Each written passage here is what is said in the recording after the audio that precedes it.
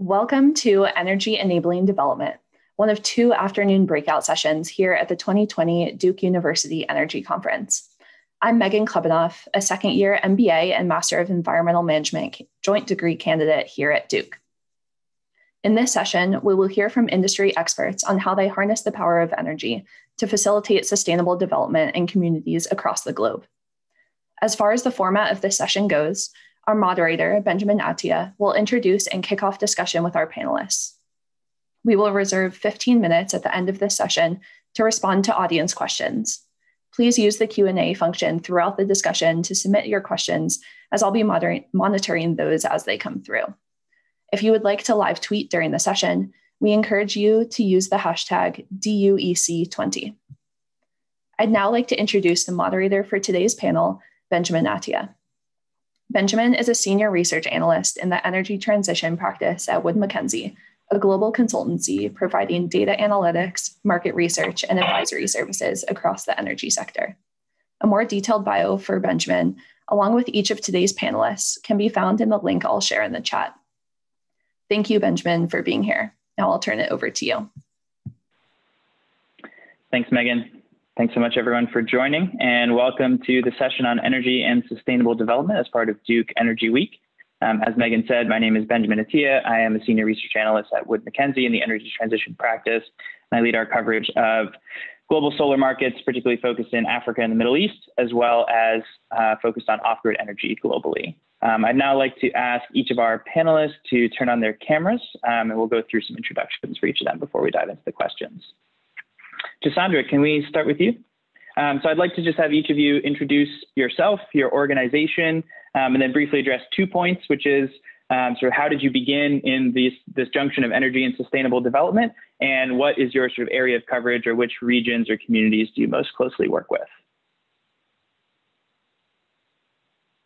Great. Thank you very much for inviting me. Good afternoon, everyone. My name is Jasandra Nyker. I'm a managing director at Denham Capital. The areas in which I focus are purely renewables, and the countries or regions that I focus on are Africa and Southeast Asia, and at present I'm involved in some projects in Latin America as well. Great, thanks, Ms. Sandra.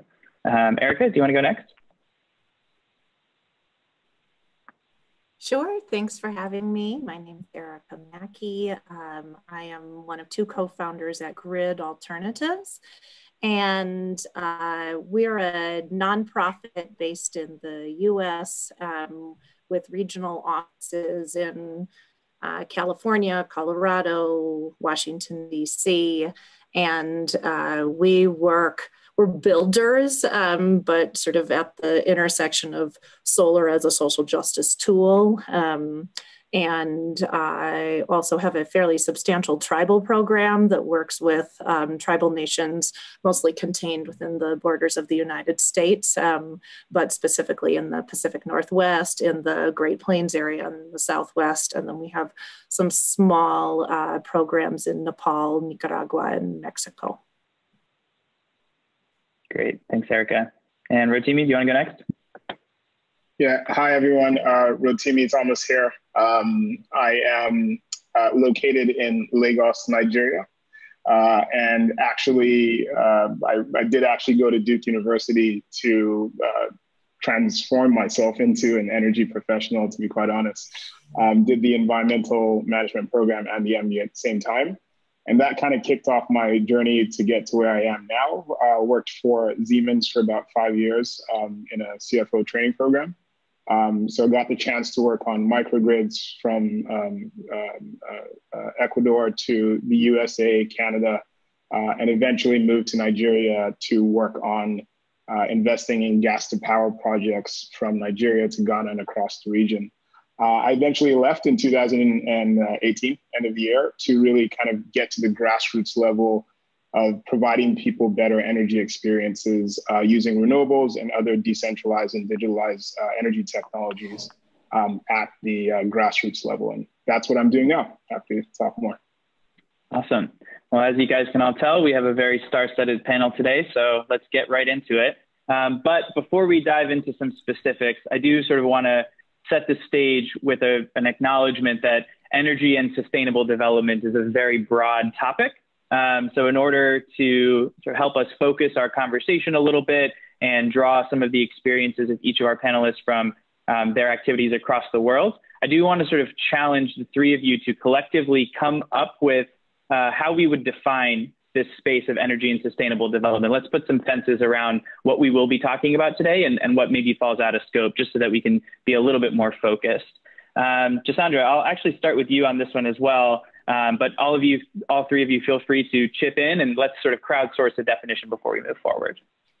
Sure. So to me, renewables is that intersection between energy and sustainable development. And it's simply not just building another power generation facility that produces clean power, but it also needs to be a project or facility that results in long-term sustainable impact, and through its development cycle, show how it works in tandem with, I'd call it collectively, the ESG principles or requirements. And in this regard, what I'm really referring to is the environmental, social, and governance development aspects and the impact of that development process in ensuring that these goals are achieved in a sustainable manner, while at the same time generating a market-related return. For example, when we, just by background, prior to joining Denham, I was the CEO of a company called Biotherm Energy, and we built out one of the largest renewable energy platforms across the African continent. And during that time, when we first built our first wind and solar projects in South Africa, we ensured that there was a very strong community impact element, given that these projects were built in very rural areas of the country where access to many things were actually quite limited. And access to tertiary education was a monetary challenge. So these projects, once they became operational, allocated a certain percentage of their revenues towards providing scholarships and internships. From a community impact perspective, we also ensured that funds were allocated towards rural development initiatives, healthcare, and early childhood development centers, knowing full well that if we did not invest in the community, these projects would not have the multiplier impact that they've had in terms of improving the community as a whole. We also ensure that there was a balance between the environmental risks that these projects came with and also the heritage-related issues by ensuring that we did good by doing right. And that, to me, is what that intersection between energy and sustainable development is all about. I'll stop there. Sure. Erica, do you want to build on that? Yeah, I love this sort of like a play on the word intersection, in terms of our mostly US-based work. I kind of think of like, how are we really building power and how to do that in a way that is people first, community led, and what intersection for us in sort of a climate justice context means is that people don't really care so much about shiny blue panels or cool inverters or battery banks. What they care about are real world issues that are like, in a way, issues of survival and thriving, right? So things like the intersection between, is energy also addressing systemic racism? And is it that we got here because of systemic racism in the US? Is it addressing systemic issues with housing, with energy security, with energy sovereignty? And so, using technology as a way to put people and community first and listen to community and people in a sort of justice space. That's what the way I think about intersection is that, everything must have a multiplier. Everything must start with listening. Everything must, not just be about access, but be about deep equity. Yeah, definitely. And yeah, we can see the connections between having access to energy, whether it's, obviously, of course, clean energy, but just having access to energy in general, and the connection to economic prosperity, connection to rights with land, rights with, all of the things that you just mentioned, and systemic inequality is furthered by unequal access to electricity, and also inhibited by barriers that prevent access to clean electricity. Rotimi, from your experience in Lagos working with Aspire, is there anything you'd like to add to that definition? Yeah, the way I look at it is I tend to think about it from a collaborative capitalism perspective. I think that we tend to place a very high discount rate on the future, the generations that are coming ahead on their welfare, to be quite honest with you. And I think that, how we got here is obviously that countries that are way more developed have used up a lot more of the carbon budget than, countries like where I am right now that are just struggling to kind of get off their feet. So I think, one element of collaboration is also this thought process around enabling developing countries to use up more of the available carbon budget that does exist, while also supporting them to potentially even leapfrog into way cleaner, smarter solutions, but recognizing that it won't happen overnight. You've got to go through a process. And at the same time, developing countries accelerating their leapfrogging process of transitioning away because they're in like a negative carbon budget right now. And so that's the way that I look at it, is having more of a lower discount rate on people's welfare in the future. And I think once we do that, it will align our incentives properly. But that's the hardest thing to really achieve in all this. Yeah. Can I add one thing I really love about what Rotimi said is that you could put people or individuals in a way into that context of countries, right? Like who's used up a carbon budget, even within the US, and I think that then is like, well, who should be first in line? Who should be leading the charge? Who should be, most benefiting from the transition? Should be the reverse of who's used up the carbon credit. Yeah, for sure. Yeah, there's quite a lot of issues or questions around energy equity, right? When we think about additive renewable energy capacity, like what Jasandra's been building in sub-Saharan Africa, and substitutionary renewable energy capacity in places like the US, where we might be displacing dirtier fuels, pushing coal to earlier retirement, these types of things. And just thinking about what that looks like and how we can quantify that discount rate in those two very different situations by building the same technology at a roughly similar cost in most cases, can be dramatically different, right? So I think we'll explore that a little bit more as we go on. But I think this is a good definition and a good way to sort of frame our conversation. We're thinking a little bit more or a little bit farther than pure commercial returns when we talk about sustainable development. Some of these things can be hard to quantify. Some of them can be, maybe a little bit less concrete in some ways, but they're no less real. And things that we need to think about, particularly when we're talking about energy in emerging markets and thinking about sustainable development as a broad concept. So I think this is helpful framing. I do want to sort of think about this a little bit, though, maybe at a little bit more of an academic level, because this is an academic conference, one that these types of things I participate in a little bit less, but I get to geek out a little bit here. So if you'll humor me, across the academic literature, we've seen that access to energy has long been called the golden thread of development. We've heard this from UN and World Bank reports and such for decades, connecting economic growth, social equity, environmental sustainability.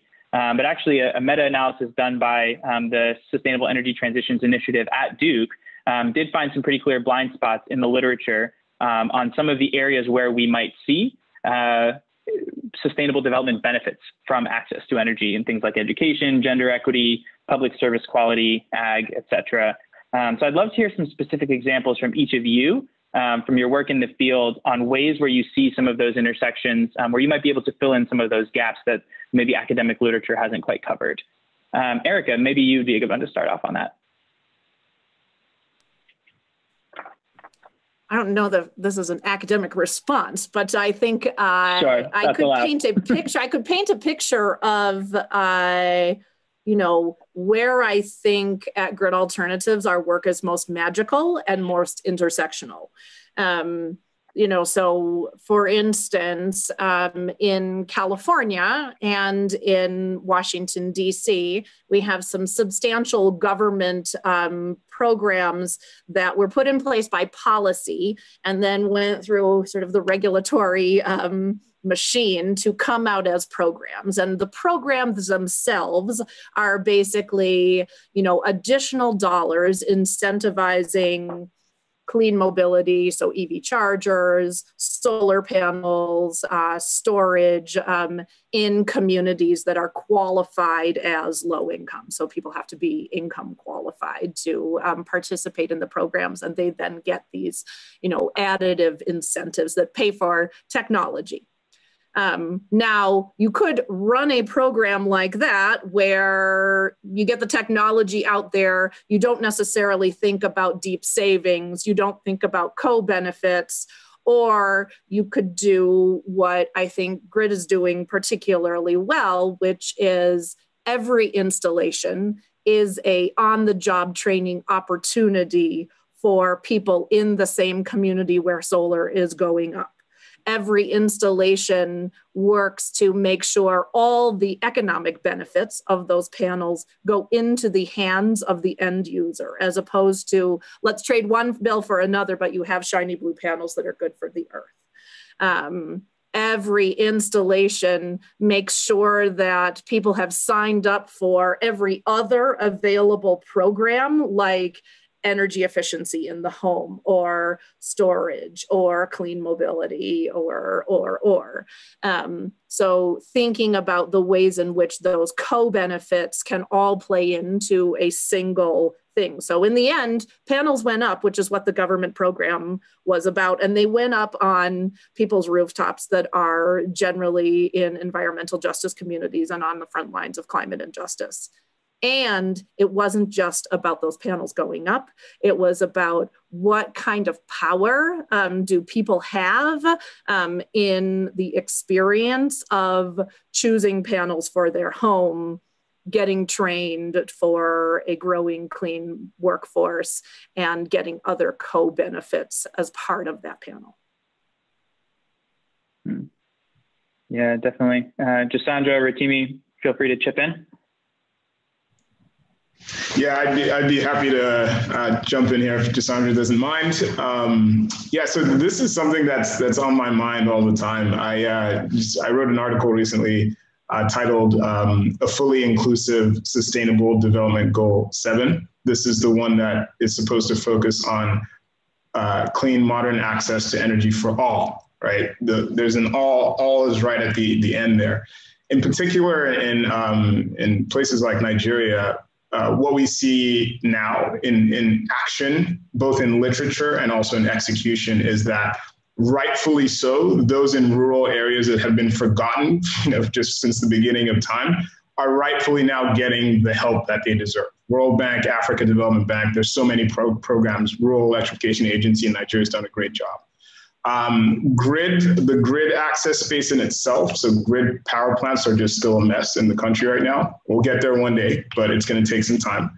And then you also see this big push with C&I, really good business opportunities, so lots of money is going in that direction.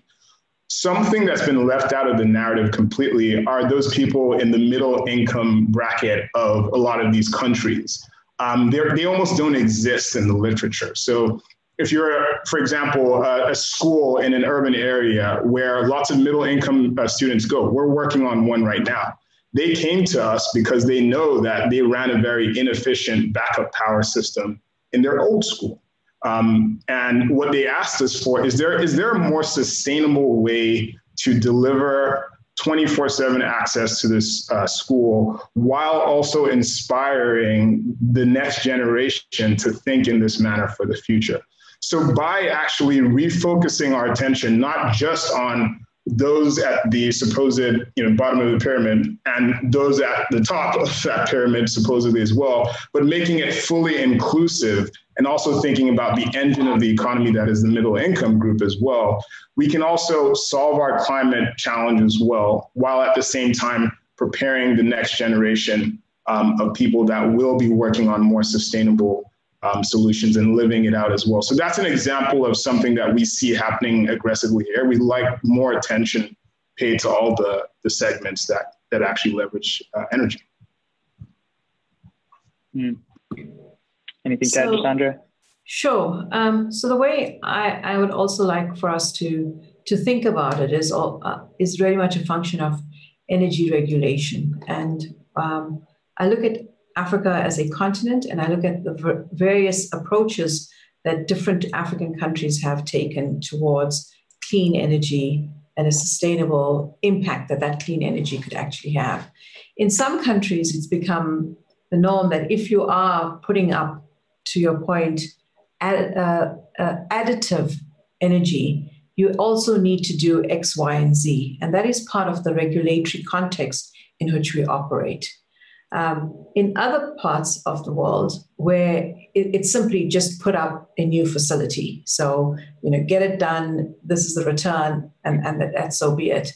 But what I've seen more so in emerging markets, which is where I actually operate, you are required as an owner of a particular asset to do a variety of other things. So you look at it from a perspective that if your asset is in a certain region, you actually have to do a lot from a rural perspective. However, if your asset from a C&I perspective, for example, is in a economic hub, you are less inclined to do something about it. However, in 9 out of 10 countries in which we've operated, energy security becomes then the play card in order for you to decide what else can I do that is sustainable. And that then becomes the driver in terms of wanting to ensure that I'm cleaner, I'm doing more for the environment, etc. And to me, it's those are the two drivers that actually bring into this market the ability to improve and also to replace old energy with clean. Yeah, absolutely. There's something to what she said just now. Please. Yeah, I was just going to say, just tying everything she said together. So if you look at it as an entire system, from a systems thinking perspective, I think that's essentially what a lot of the literature is missing. We tend to look at things in silos right now, whereas we can make our systems more resilient, cleaner, just like she was talking about. If we actually look at the interconnections between all these different stakeholders in the value chain that are using energy and need to use it more efficiently, quite frankly. So. Yeah, absolutely. And it's something that kind of goes to some key differences between, say, Erica's work and your work, Rotimi, which is that, your primary value proposition of distributed solar assets in Nigeria for the C&I sector is diesel displacement, right? So that gives you, a very clear sort of ESG benefit to what you're doing. But B, it also gives you a huge amount of ceiling in terms of bill savings, right? Because some of those diesel costs can be ridiculously high. And Erica might be facing some of those same issues with a different diesel price environment or as an alternative to the grid, right? Hence the name, in which case, that value proposition is fundamentally different. And those ancillary non-commercial energy benefits are also fundamentally different. And I think there's some interesting comparisons that we might be able to draw by thinking about some of the ways that there are similarities and differences across some of these ancillary benefits that each of you guys the work that each of you are doing is providing. So I'd love to just kind of maybe separate some of those and some of the ways that we see similarities across, say, sub-Saharan Africa, and perhaps looking at, for example, some of the tribal work that Grid is doing here in the U.S. So yeah, I don't know, maybe Rotimi, it'd be good to start with you on that one too. You might have a good perspective on both sides. Yeah, so I think just from a perspective, I had a lot of experience with Siemens. For example, there was a project we worked in Canada, the Algonquin microgrid project. And it's one of the first times I actually saw a university kind of looking at the concept of being able to support everything around it, becoming a more resilient university and actually trading electricity and other energy sources with the grid. And that really kind of got me thinking about my situation in this country where I kind of come from and why it's such a challenge the way that it is. And so I thought, okay, let's try and get every home and every business a solar and backup storage solution, right? That, the grid is kind of available in most of the urban areas. So if we can store enough and maybe substitute enough diesel, then things should be good, right? And I think in the process of going through that, and especially working with businesses and homes and now communities, we kind of realized that it's actually more about a network efficiency problem. And so where we are evolving ourselves to now is how to work with commercials and communities to become anchors in districts and communities so that we can eliminate the one house, one diesel generator, or one business, one diesel generator concept and enable one generator and a solar system or a storage system to actually intelligently support everything that's around it for the 4 hours, 6 hours, or 12 hours that the grid is not available. And so that's where we are evolving ourselves to, just kind of bifurcating everything. We started engaging with individuals, but we've actually realized it's just like the grid, but the virtual grid. And so that's where we're evolving the company into now. Yeah, something just really quick on that before we move on is I think that there's a really interesting concept when you start thinking about a grid from the bottom up. So if we think about what it looks like to have 100% captive supply and demand for all off-takers on, say, a microgrid, right? If we were to have everyone fully meeting 24-hour resiliency on their own on a fully captive basis, that CapEx and OpEx number is quite high. But the valuation, the way to value the asset of those poles and wires that could connect those communities or those individual households, businesses, whatever, that are part of this grid network, the asset valuation of those poles and wires is not CapEx, it's CapEx savings on a cumulative basis. Exactly.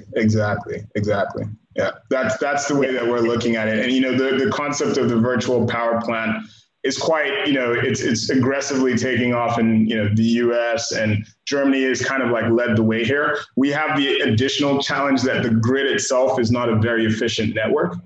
And so if we're thinking about putting charging stations at every Domino's in Nigeria or something of that nature, we still have to kind of take on a little bit of the work of the intelligence of the system that enables you that's next door to know that, hey, you don't need a generator, just buy the power from next door, but you still need some of the ancillary cabling and stuff like that. It will work beside the grid. And so the grid has a role to play, and we see a resilient kind of virtual grid that supports the grid so that it can develop over time. Right. And I think what it does too, again, we're kind of going on a bit of a tangent here, but I think this is really interesting. What it does also is it turns your poles and wires from an infra asset that make infra returns and are carrying an unreliable, unstable, low quality power, particularly in Nigeria, turns your poles and wires from that into something that can earn up to the headroom of that CapEx delta, right? Which is a much higher return profile and a much higher value add to your customers. And simple grid balancing and synchronization can go a long way in some of those contexts. Exactly. Yeah. All right, where were we? Sorry, that's really interesting to me. I got a little distracted here. So thinking about some of those similarities and differences in ancillary benefits across each of your work. Jasandra or Erica, anything to add there? I think there's something interesting. I mean, first of all, I think where you have a stable grid, the benefit is really people are talking about climate and economics, as opposed to I didn't have electricity and now I do have electricity, right? Which is a very different sort of shift from a lot of the access work. For us, there is a tension between economies of scale in large, there's a lot of talk about community solar, and is community solar actually for the community, or it's a big array that is providing a lot of power to a lot of subscribers, but not actually getting that economic benefit. And so, we do a lot of thinking about what are the policies that need to be put in place to make community solar really about the community as opposed to another word for a large array with lots of virtual subscribers. And I think that, that sort of difference around is the primary benefit for the end user when they think about, I now have access to solar, economic, or is it I have access to electricity? The climate benefit is there in both instances. But I think there's something in that context. And I think the other really big systems that we think about are housing and access to jobs. So I think there's a lot of the built infrastructure and the massive move, to a more clean, future in the U.S. powered by renewables with, cities and states having 100% renewable goals on the books. But I think that's not just about where the projects are sited. If you want to think about justice and environmental justice, it's really about, who's building those projects, who's having career mobility as part of that, building of that infrastructure. Yeah, and Jasandra, for you, right? I mean, there's a bit of a difference between the way that Erica and Rotimi are looking at customer-facing business. Biotherm, of course, now owned by Actis, is selling.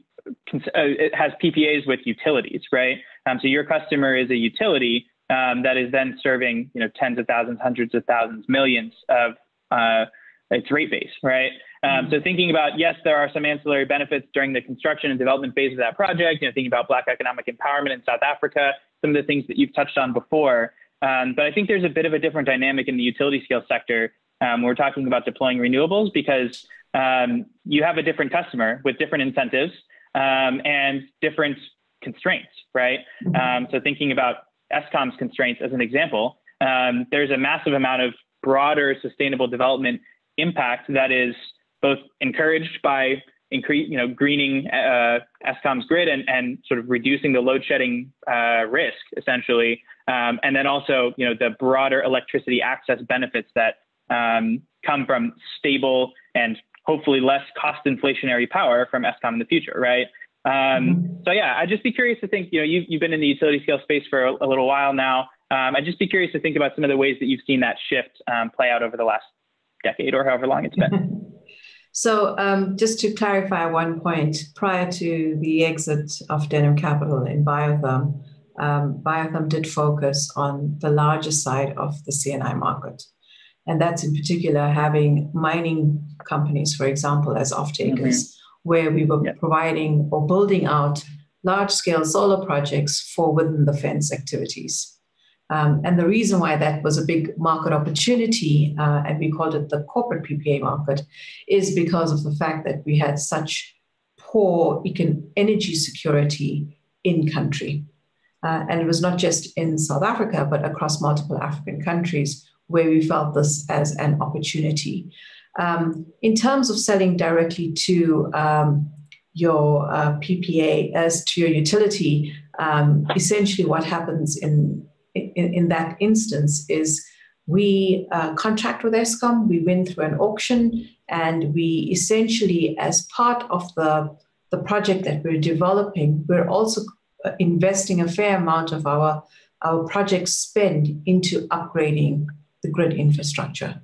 Because 9 out of 10 times, the reason, in order for us to be able to deliver our power, we need that particular part of the grid to actually be enhanced. So especially where there is a single state utility, what they've often done is requested that we do the upgrade as part of our project cost and then hand over to them. So indirectly, a state utility is essentially getting these upgrades through the private sector, but without it being fully known that it is a private sector investment into a state utility upgrade. And, to me, that has been one of the perhaps benefits that have come as for Eskom, who is financially constrained in terms of the fact that the private sector needs these connection points and needs the upgrade from a transmission perspective, and also want to sell their power, so they end up doing a fair much more. So when the renewable sector in South Africa in particular came under quite significant scrutiny, many of these arguments were never made as to, well, what are the added benefits of the renewable energy program in country?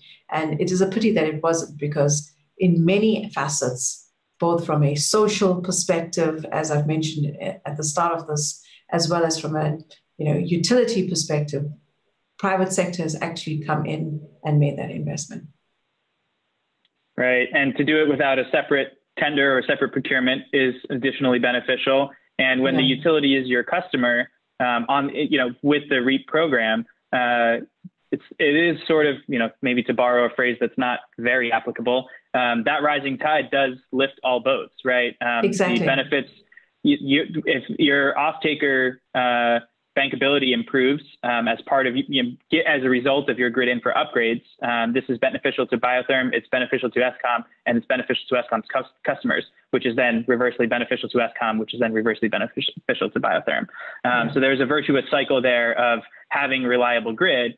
Rotimi might feel differently in Nigeria, right? Where, of course, there's a massive disparity in Nigeria on the grid, where there's less than 12 gigawatts of operational or of installed capacity, about 3.6 gigawatts or so of installed operational capacity on the grid, 189 million people. And then something in the neighborhood of 40 to 60 gigawatts of distributed diesel in the country. Your value prop is a little bit more competitive with the discoms in Nigeria.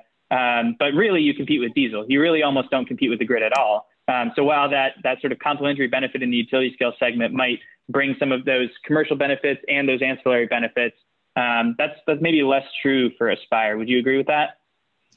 So, I mean, that was my entire business case at the few years ago. And I think the details kind of reveal something a little bit more telling, right? So if you look at Africa, sub-Saharan Africa, you'll find that Nigeria actually has one of the lowest diesel prices, anywhere in the country, potentially in the world. Even though we import our product back in, it's pretty low, and there are no incentives and subsidized up until recently. Exactly right, and there's no incentives, nothing of that nature. So you have a very standalone case. Now, when diesel kind of goes up to about 400 naira per liter, so crosses essentially that dollar threshold, I think everything becomes, extremely viable. But I think right now what you see is you really need this long-term business case to convince commercials that this will work. And if you're dealing with a pharmaceutical and industrial customer, they get it right away. If they can save 10, 20% per year, they'll do it. A lot of them are doing it. That's why it's a very viable space for C&I. However, when you move away from all of the industrials, we realize that actually, in addition to the industrials, a lot of Nigerians live in gated communities. And so these entities, although they don't have the same load curve, right, using energy mostly during the day, they have the duck curve. There are hundreds of thousands of people on an annual basis that are kind of, organizing themselves into community, and they behave like commercials in a certain way. And so they are extremely frugal when it comes to the cost that they pay for electricity. What is working well in Nigeria now is the grid just increased prices of grid electricity by more than 100%. And so what you have now is grid electricity and diesel prices, excluding the capex of the diesel, are almost at grid parity, right? And solar, depending on your cost of capital, right? If you have 19% lending, then you're out, right? If you have, someone like Cross Boundary or someone else, 10% capital or even lower, solar essentially just trumps everything else if you're doing it without the storage. And so that's why it's very compelling for C&I, but it's also going to become equally as compelling for everyone else within the decentralized ecosystem as well.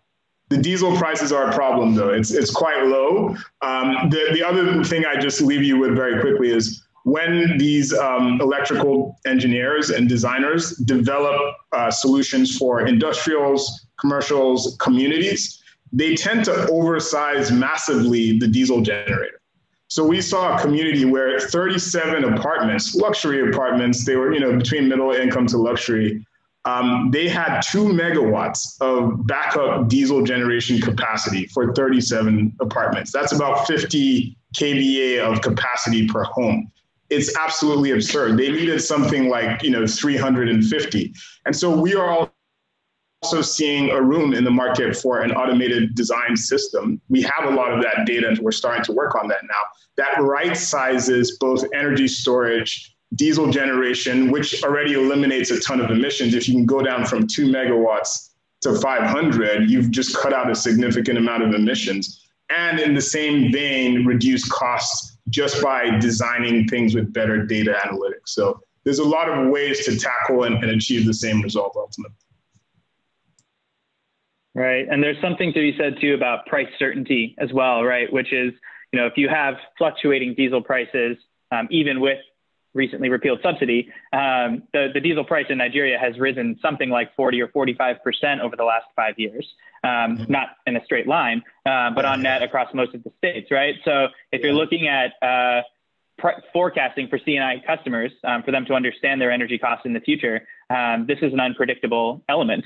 So if you can reduce it from 100% of generation, mostly oversized, to something like maybe 20 or 25% of generation, that fluctuation matters a lot less. And that's huge. And that's true. And that's true for, I know we're sort of focusing on Nigeria a little bit here, but that's true in, when it comes to understanding future costs for the grid, for Erica and her customers. And it's true, especially in Southern Africa, right? When it comes to inflationary grid prices, particularly in South Africa with Eskom, C&I customers or utility offtake, wanting to understand what it looks like to have a fixed price of power for the life of a PPA has an ancillary benefit in and of its own right too, which is something to think about. We're running a little short on time, so I do want to sort of shift gears a little bit here and kind of return to that initial question that we had around energy equity. So low and middle income customers or middle income customers in low income countries, in which all three of you are operating or dealing with, typically bear much less responsibility, little to no responsibility for climate change when it comes to that carbon budget. And they're also in most cases likely to face disproportionate impacts from climate change in the future. So I'd love to just kind of talk about that from each of your three unique perspectives in that space, to think about that in terms of carbon budget, in terms of maybe diesel displacement for some of you, or additive or substitutionary power, maybe for Jasandra, and then to think about how some of those climate change impacts might impact your customers, and what are some ways that you guys sort of respond to that, or some of the ways that your business or your organizations have sort of accounted for that in your work. Because I think that's a really key issue when it comes to thinking about sustainable development. Part of that is equity, right? And that's something that can be hard to quantify or hard to sort of enforce in some ways. But there's a massive disparity when it comes to previous responsibility and future responsibility, and what that looks like in terms of benefits and costs, essentially. Anyone care to start? That's an open question. I'd love to hear. Erica, you got something to say? Yeah, you look like you got something to say there. Well, I was thinking about a couple of things. One, for us, it's really about first in line, most to benefit, and thinking about how do you put financial teeth. Harm has been done, harm is continuing to be done. And how do we, with a framework of, who is paying the cost, then, provide the most benefit. But there was something, I was listening to the conversation about grid, in other countries. And there was something that Jasandra said that made me think a little bit like, we don't have, the private sector helping out with, state-owned utility. Our utilities are mostly private in and of themselves, also somewhat regulated depending on where you are. But for so long, the dynamic was that distributed generation is taking away customers from utility. And now we're looking at a time where we have massive wildfires, and our utilities are shutting down power for days on end, saying, I'm sorry, we don't want to cause that fire. We don't want our transmission to start a forest fire in your neighborhood. So therefore you won't have power for the next 5 days. And that's then a massive issue for folks who have a refrigerator that hard-earned money went to stocking, and that all that food, if you have to replace that without any kind of backup power, is a massive economic challenge. And it can even be the life and death if you need to have health equipment that plugs into the wall and you don't have energy. And so now there's been sort of a shift with utilities and distributed generation that now let's make sure that everybody has storage and everybody has solar plus storage, because it's going to help us out so much, because now we're going to lose customers, or we're going to enrage customers because we're closing them off. And I think then, to go back to your question around equity, it's like, well, who is actually that harming the most, and how do we put those folks at the front of the line and listen most to them?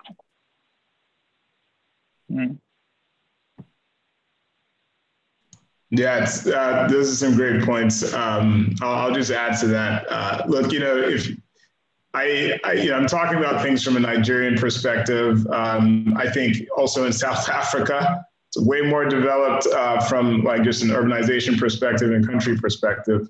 But you also have the blackouts there, right? And it can happen anytime. I think we kind of need to come to terms with the fact that yes, the grid scale model has it's enabled development around the world, but we are in different times. Populations are expanding very fast, right? The amount of capital, especially in Africa, since we're so kind of far behind from a development perspective, required to build transmission lines, north to south, east to west, all that kind of stuff.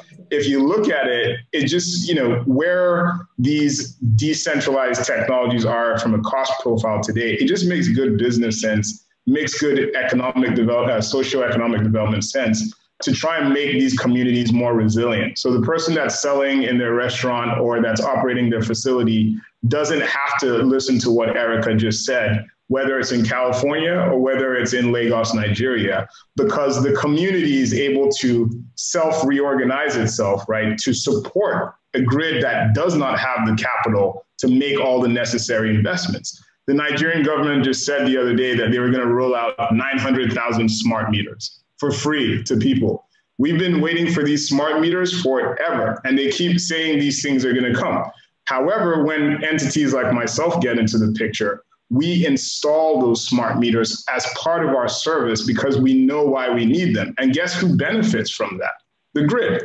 Because when we collect money on time, we pay the grid money on time. And so I think they should actually be thinking about their extension of themselves by allowing last mile distributed infrastructure companies into the game, just like last mile logistics companies. It helps and it doesn't hurt their business case. Yeah, I would fully agree with that, Rotimi. I think it's specifically within the African context where we have low access to energy. So no grid, no grid in many parts of Africa. That makes absolute sense.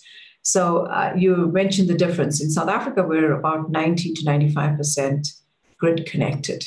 So access to energy is not really a issue. We have other issues in terms of whether the utility actually gets paid, and because they don't get paid, that is why we have the blackouts, or we're just operational inefficiencies could be an understatement in that regard. But when I look at other countries in which where we've developed assets, it doesn't actually make sense for many parts of Africa to actually invest in the traditional transmission and distribution infrastructure that is required. To me, it is a bottoms-up approach in areas where D&T do not exist. Essentially that is where an opportunity arises for players like yourself to come in and actually electrify. And I see more and more over the last 5-6 years that regulation is allowing for that to happen in these specific countries. In South Africa, that would not happen because our investment has already been made in that infrastructure. It may not be the best, it may not be enhanced, but it does exist there. So to me, if we really want to electrify the unelectrified 600 million people that we've spoken about for more than a decade that remain unelectrified in Africa, the microgrid concept to me is the way to go. And I do believe it will be not just a feel-good opportunity, but it could also be financially lucrative too. Yeah, of course. And I think maybe just to wrap up that point there too, it's also interesting to me that, of course, when we think about energy equity, there are some parts of the sub-Saharan African power sector that are actually over-generating, right? So the East African power pool is facing a chronic over-generation crisis. And a few of these countries have continued to procure more renewables, which then don't become substitutionary, but become additive. The other way around, don't become additive, but actually become substitutionary. And there's a lot of curtailment and a lot of issues. And massively, there's still tens of millions of people within East Africa, or hundreds of millions of people within East Africa that are without power. So there's also this question of, in some places we are undersupplied, and in some places we are oversupplied. And part of that question is, how do we get supply to demand, right? And that's easier said than done in some contexts. But I think, thinking about smart meters in Nigeria is a really great example. And thinking about sunk costs of transmission and distribution infrastructure in places like South Africa, in contrast to building up sort of this bottom-up grid and thinking about how do we value those poles and wires, thinking about things a little bit differently as a virtual power plant. There's some really interesting questions there about, what are the equity benefits of thinking about things in those terms rather than purely thinking about them in commercial terms as well.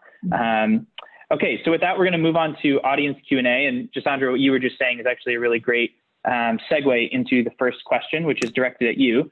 So it asks, could you please elaborate on your experiences in Latin America and the continent's future opportunities?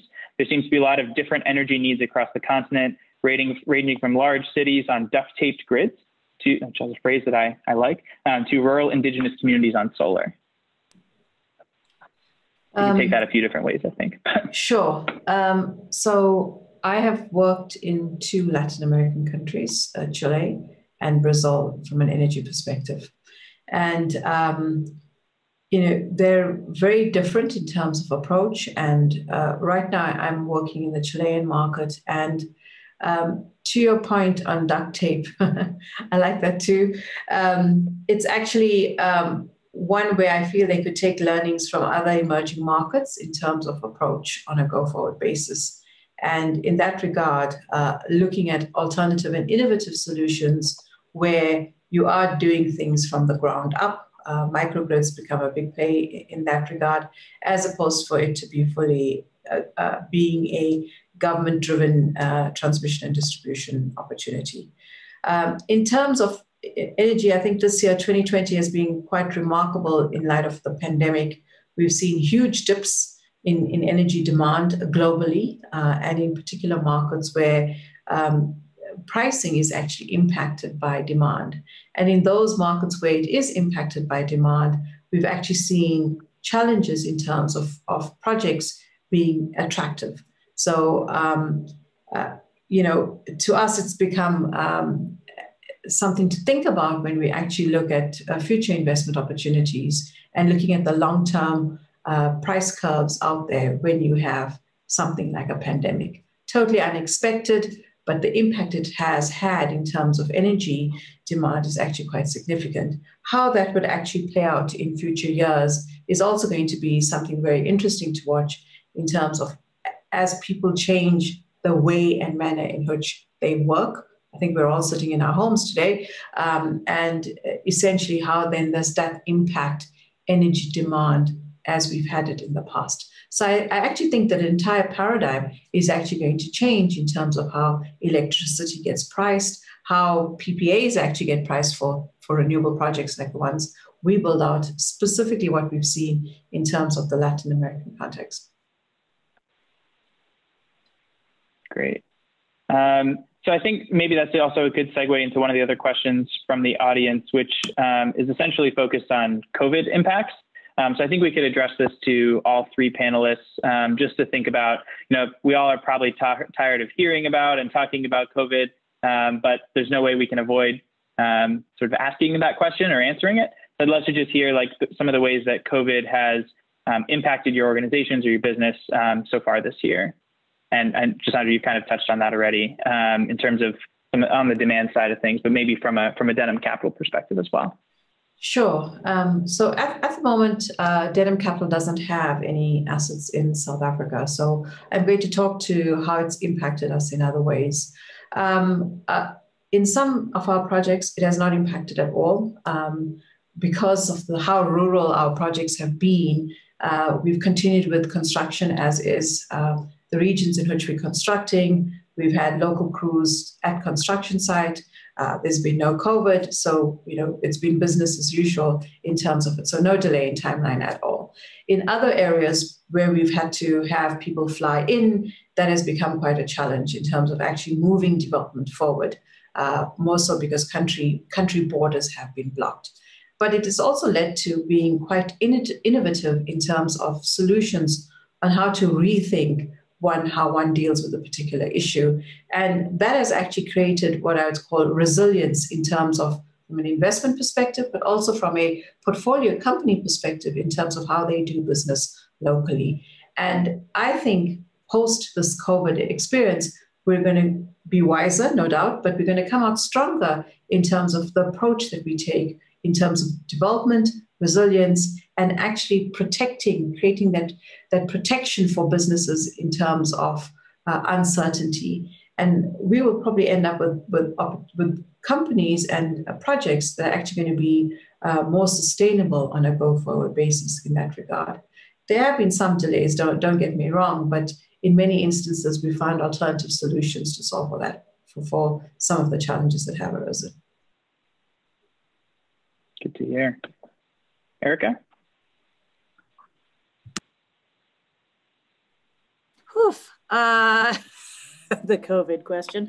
I mean, I would say two major things about COVID and kind of our world and even in construction, that the wheels of the construction world have really just gotten gunked up and slowed down, right? So we're still building, we're still installing solar. The demand has not changed in terms of, communities saying we want solar in our community, we want storage in our community, we want chargers in our community.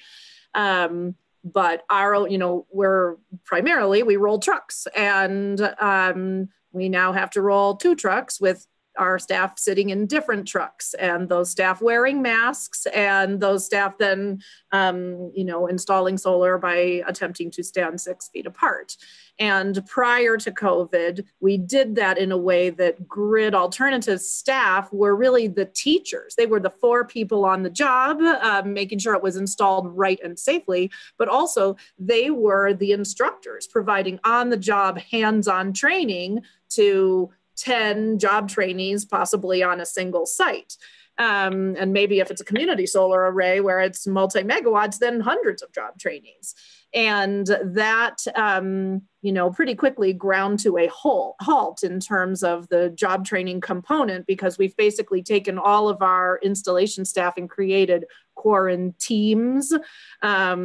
And those teams, if you have 10 different people coming in, even for a concentrated period of time, it's a much larger group of people and the risk is much greater. Both the job training work that we, do every day has, drastically changed. And we've had to shift a lot of that online. And then we're dealing in the US with a digital divide as well. So, many people don't have a device, or they have shared devices, or they have unstable internet, or they have to go to the library to get internet, and the library's closed because of COVID. So it's sort of this whole job training world that is really challenging. And then we're just building slower because not only can we not work as fast given the safety restrictions we've put in place, but also everybody else, all the subcontractors pulling permits, only half the departments are open. Some have online permits and some don't. Some have furloughed their government staff. So it's really sort of just much slower. And for us, that also then, because a lot of our revenue is driven by unlocking government incentives to help pay for the panels, then that decreases revenue. So it's been rough.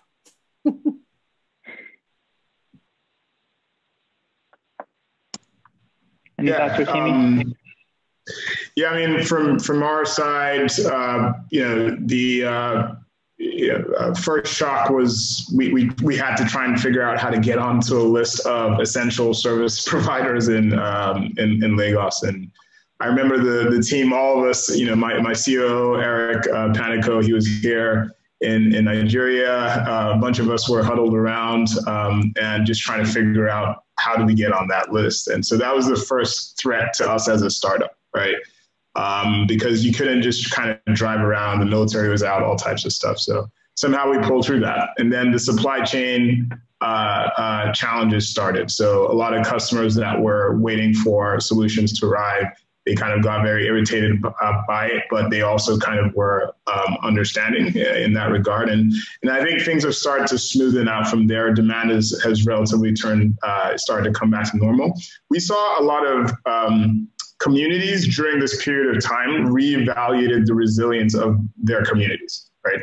So all of them for the first time were exposed to living, 24 hours with their dogs, their kids, their, just everything, right? And they fully now were exposed to how bad the grid access issue is, right? And so we started to get a lot more phone calls from communities that just spiked, and that's translated into engagements that are going to carry us for the next year plus, right? Small businesses, they just shut down, right? They just shut down for a period of time. They're starting to come back to life. Larger commercial industries, they tend to work in, remote places. So I think that, if you were negotiating a PPA, it's 10 years, 15 years, you keep negotiating your PPA. I think they kind of moved forward. And I think that's the way it's kind of played out. What we did do is we became a fully remote organization within a few months. So our rent was coming up for the office. We shut it down, and we have not gone back to it. And what it did for us is it accelerated our focus on becoming a fully virtualized grid, right? And so we now see that there's even a greater need for a more efficient network of backup power, storage, solar electricity, so on and so forth, that can be shared because not everyone's going to need it at the same time. So that's how it's affected us from maybe the grassroots kind of level. Yeah, that's helpful. All right, so we are just about out of time. So I'm going to ask one final question as sort of a lightning round. So this question is addressed to all three of you. And it says, looking at the role of government, what policies do you think are the most important for supporting sustainable energy development, either in the U.S. or abroad, particularly given that some of the clean energy policies that have succeeded in the U.S. don't focus on those communities that need the benefits of sustainable development the most? Erica, it sounds like you should start with that one. I couldn't click my mute button. We actually published a policy guide that really sort of addresses that question with nuance. It's www.lowincomesolar.org and talks about affordable housing, community solar, single family, workforce, storage, all of those things. I think my tagline for the policy is, equity, not access, and co-benefits. Great, thanks. Rotimi? We need our net metering policy out here to just come to life. If we had net metering in Nigeria, wow, this would be probably the most advanced grid in the world. So that's something that we are looking for. We need lower financing as well. Some of the good stuff that you guys have access to, production tax credits, investment tax credits, lower cost of capital. I think if all of those things kind of come together, plus net metering, it will be phenomenal, but we're going to create it anyway. So Yeah. The metering would make a big difference. Yeah. I'd have to agree with Rotimi. If we could have all of those good things that came out of the US in from 2008 to probably that decade, 10 years thereafter, I think would be really beneficial in terms of rolling out and providing access to low-cost, clean energy across many, many emerging markets, not just Africa. Great. All right. I think we are just about out of time. So I think we'll leave it there and I will hand it back over to Megan. Thank you all so much for your insights. To our audience, thank you very much for your attention and your great questions, and appreciate your participation. Megan? All right. Thank you everyone for joining us. And thank you to each of our speakers here today. So such a fascinating conversation on how energy enables development in a variety of ways across the globe. And I appreciate each of you sharing your unique perspective and expertise.